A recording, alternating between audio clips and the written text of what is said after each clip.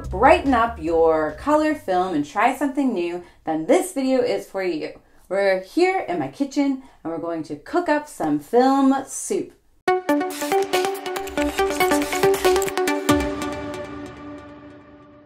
So in order to make film soup, we're going to start with some film. Now you can do this either before you've shot the film or you can do this after you've shot the film.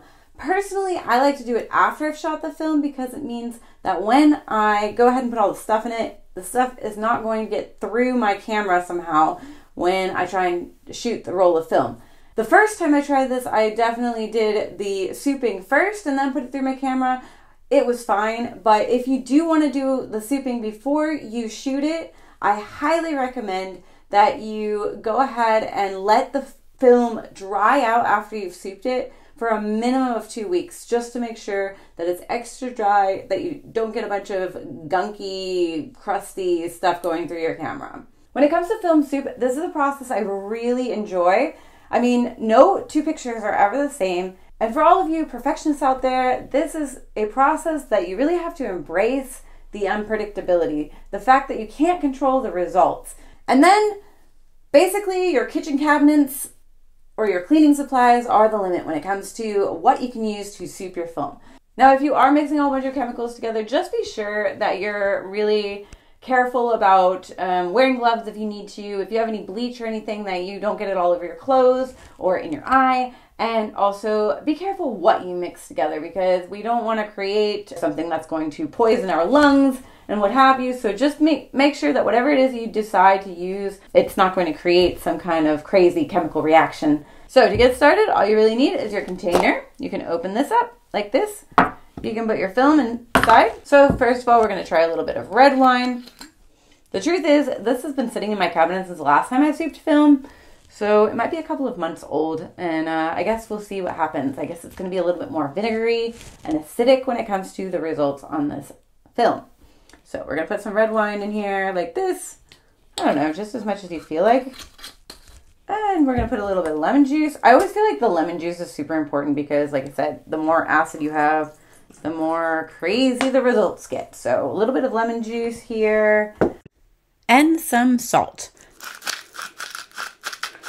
And let's add a little dish soap. Put a little bit of vinegar in it. Why not? Okay. And you really only have to put like enough soup to really just cover the film. That's fine. You don't really need to go overboard with this. By the way, guys, I didn't mention this, but I guess I should. Black and white film does not work for this process because it's going to look black and white. I also usually like to write down what exactly I put in it so that I will not forget in case I really like the formula and I want to use it again. Oh, and I nearly forgot the hot water. I put hot water in almost all my film soup recipes, but really just because I have this idea that the temperature of the hot water mixed with the other chemicals kind of accelerates the process and gives you even more crazy results.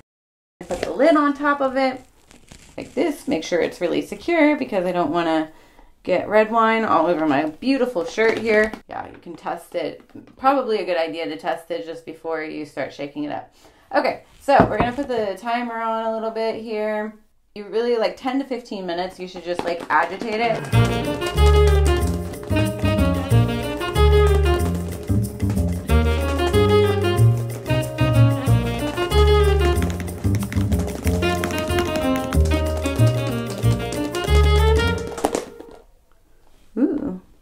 Sometimes like as you're shaking it, you'll start to see little particles and stuff come out.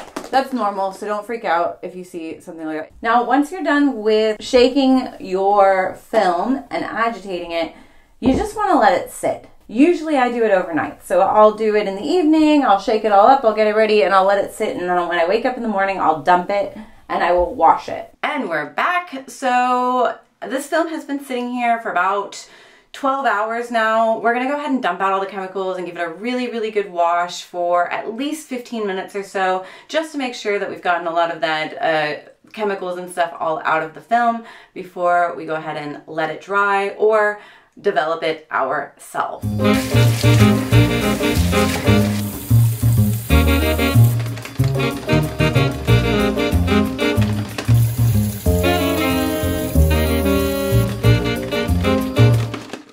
Watch the film, you have two options as far as development goes. One is you can go ahead and develop it at home with your own C41 chemicals. This is by far the fastest option and gives you the most control over the results as well. By the way, if you want to know more about how to develop your own color film, be on the lookout. I will be posting very soon another video all about that, so you can check that out. The other option is to go ahead and send it off to a lab. Now, if you decide to go ahead and send it off to a lab, it's really important to make sure that you've informed the lab that you have a soup to film. Not all labs will take it. I know Photo Impacts here in Berlin is really good about it. They just want you to tell them first, because usually what happens is they will wait until the end of their chemicals to go ahead and run the film through. They have no idea what you've put in it, and they want to make sure that whatever is in there is not going to contaminate other people's pictures and film as well. So that's why you have to have a little bit of patience. Sometimes they will wait till the end of the batch, so it can take a couple extra days to get your pictures back. But if you can find a good film lab that will do it, they can do a good job with that. Also, if you are sending it off to the lab, just make sure that you let it dry out for a minimum of 2 weeks before you send it off to them. It's really important just to make sure that all the chemicals get washed off properly, that the stuff dries properly on the film and settles, so they're not dealing with a big, goopy, disgusting mess in the end. In this video, of course, we are going to skip the development process and go right to the results. Before we do that, if you haven't already, go ahead and hit that subscribe button and let me know what you think of these pictures in the comments below.